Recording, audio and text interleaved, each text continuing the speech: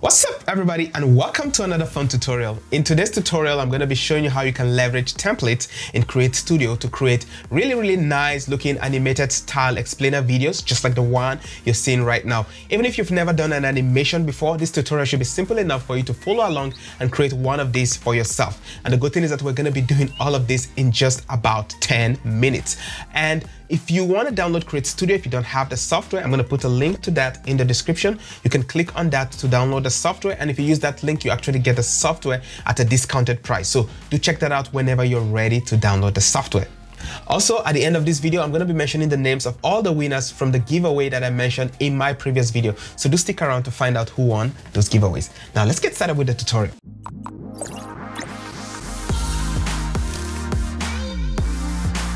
So we have Create Studio open here, and there are obviously several ways you can create these animations, but the easiest way to do it is using some of the pre-existing templates that they already have. And they have tons of these, and they add to this, I believe, monthly or so.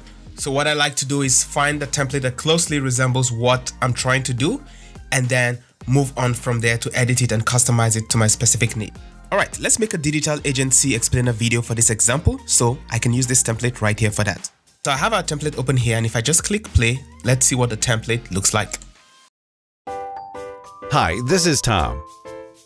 Tom runs an online store selling top fitness products, but he has a problem.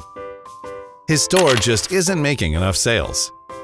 Fortunately, he found a solution. As you can see, we have a fully completed animation which looks pretty good. So now let me walk you through how you can customize this to suit your need. The very first thing I want to talk about today is how to make basic changes to the template, like changing the text to fit your own need, because obviously your text would not be the same text here.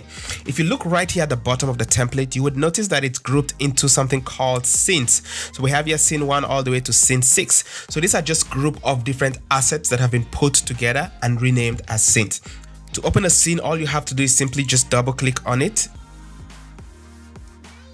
and that would open the scene. So we have our scene 1 here, and if I scroll right here, for example, let's say I don't want to use Tom, I want to use Bob. All I have to do is just double click on that and change the text to Bob. So now we're now saying that, hi, this is Bob.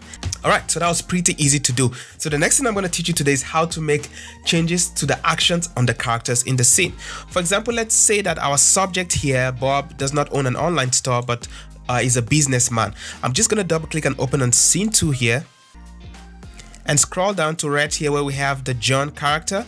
So while I scroll down right here, if you click on the little icon right here to open it, you're going to see where it says actions. So I'm going to click on the action, and the current action right here says on computer. So since it's a businessman, I'm going to go up to actions and try to see if I can find any other action that sort of suits a businessman. And the one on the phone here seems good to me. A businessman should be on the phone talking about something. So let's go ahead and play that back. As you can see, it's changed the action on the character, and I can also go ahead and change the text to match the new action that we have on the character. All right, that was also pretty easy to do. Now, what if we wanted to take it to the next level and actually change up the scene a little bit, remove some characters and add some new characters? So let me scroll down here in the template to where we have he was fortunate to meet your company. So let's say we wanted to change one of these characters, to remove them and add another character. I'll double click on scene 4 to open up the scene. All right, so if you notice something right here, it only has the text layers exposed, and I cannot see the layers that have the characters.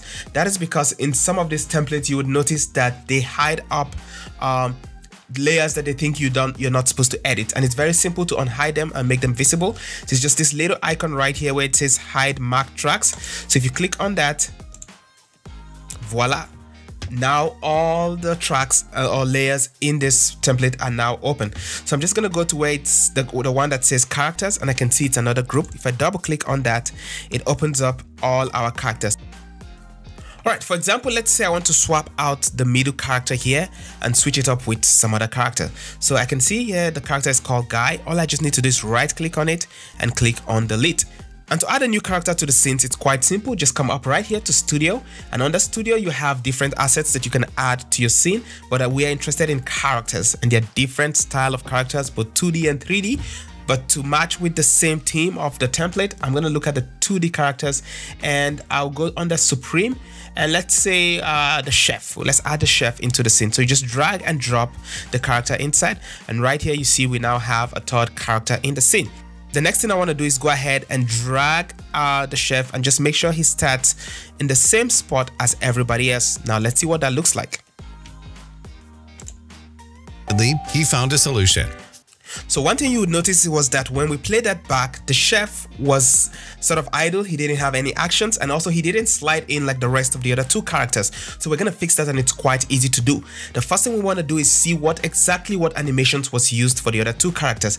And to do that, all you have to do is just come right here and open up any of those characters and look at the bottom. So I can see they used the slide left animation to slide them into the scene. So we're simply going to replicate the same for our chef. So if I click on our chef and go under motion right here at the top, you can see we have different entrance animations, and I'm just going to check on the slide left animation to match the rest of the characters.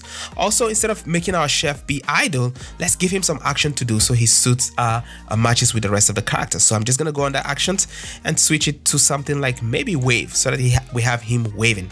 So let's go ahead and play that and see what that looks like. He found a solution. So as you can see, that now matches properly with the rest of the scene, and that's how you can simply and quickly edit and change characters in your template. Alright, next let's talk about adding and removing to your scenes. So let's say you wanted to extend the length of the template or reduce the length. I'll show you how to do that.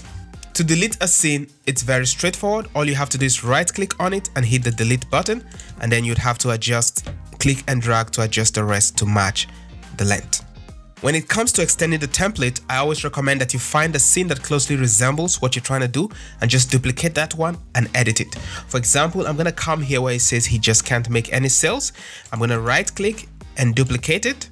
So we now have two of these. Then I'm going to hold shift on my keyboard while I click on the rest of the scenes, and this allows me to select all of them, and then I can just drag this to just make sure that it aligns. So when I play this now, you see it goes right there, and then we have a second scene doing something similar, and then I can just go to the first one and open it up and change the text to whatever I want it to be.